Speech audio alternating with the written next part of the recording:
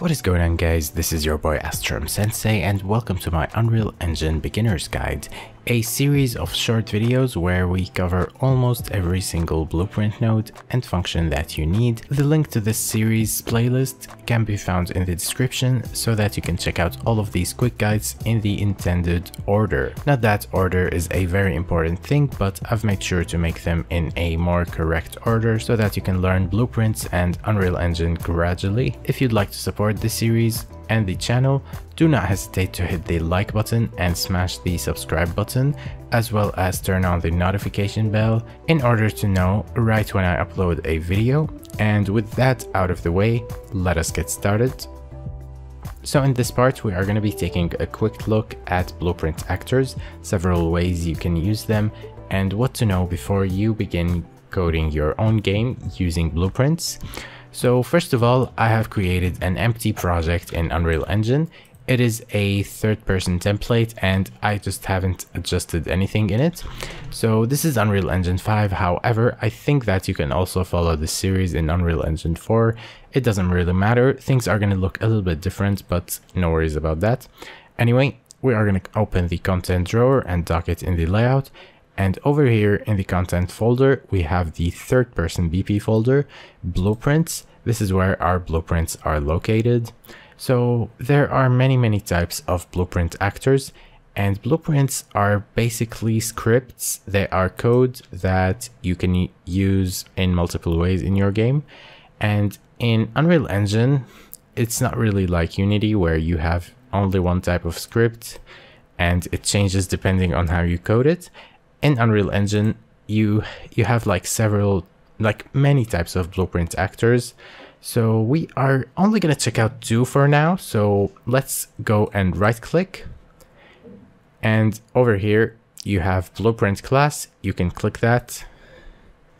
And as you can see, we have many types of actors.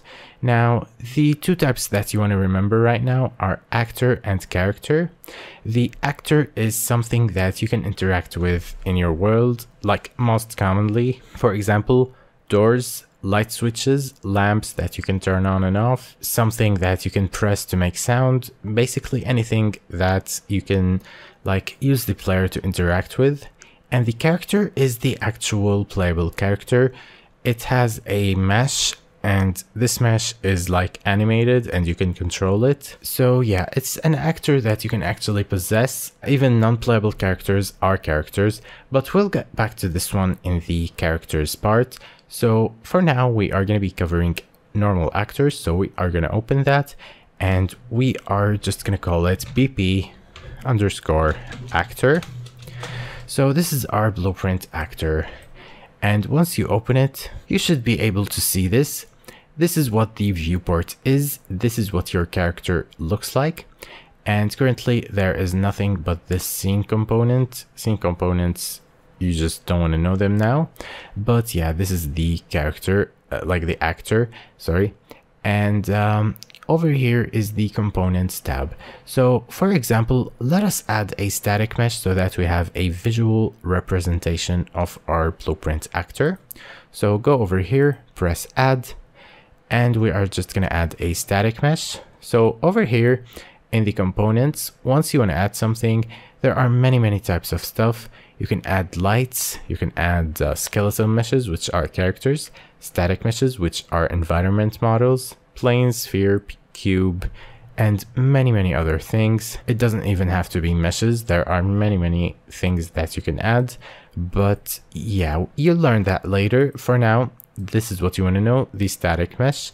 The static mesh, you can go over here to the details panel, and in all blueprints, there is a details panel.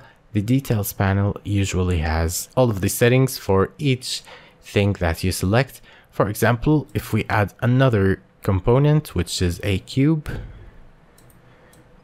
now we have a cube and a static mesh. And if you notice, the details panel actually changes, and that is because it has every single thing has details and you can just change them. So another name for the details panel might be the settings panel. I think that would be a little less complicated. So anyway, I'm going to select the cube and I'm going to delete it. And we have the static mesh over here. Go over here, on static mesh and just choose any random thing, bounding box corner. We can go over here to scale and we can change the scale to 10 for all of them.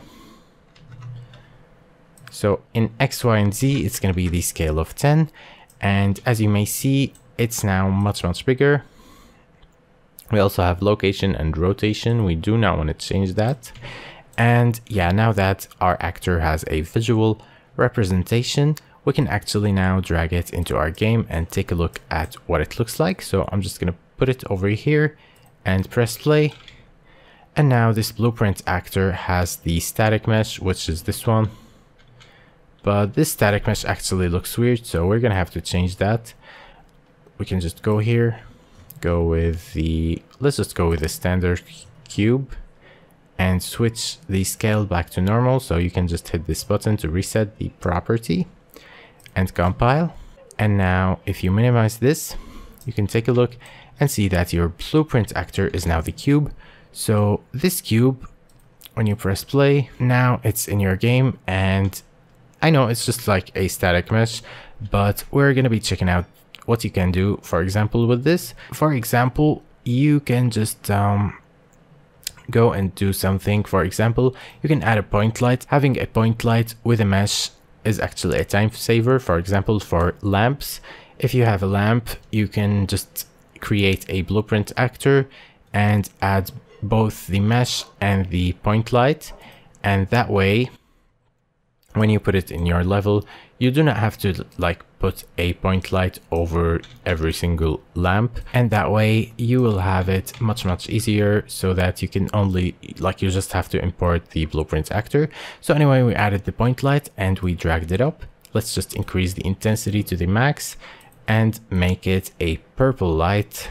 Maybe move it a little bit like this and compile. Now if you go back to your game, you should be able to see that the blueprint actor actually comes with a point light.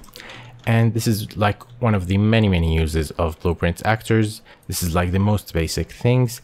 You know, even doors are blueprint actors. So yeah, almost everything in the game is actually a blueprint actor. Now that we have covered the basics of blueprint actors, we do have like lots of stuff to still cover, but we are going to be doing that later. So in the next part, we are going to be covering how to do your code in the event graph, how to get started.